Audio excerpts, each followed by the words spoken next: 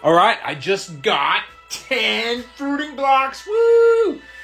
So yeah, we'll see how those go. Did it with the 50-50 on wheat bran and sawdust, and also did a 85% sawdust and then 15 wheat bran. So 2 bags of each strain. We'll see how that goes.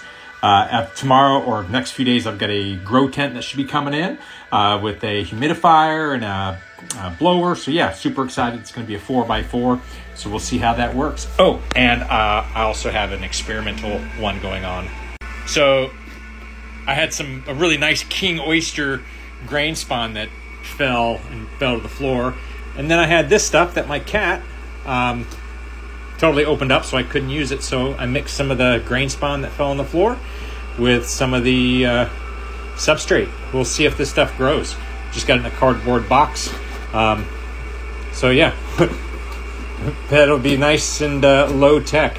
It's not even a bin, not sterilized or anything. I expect some major contamination, but maybe it'll actually work.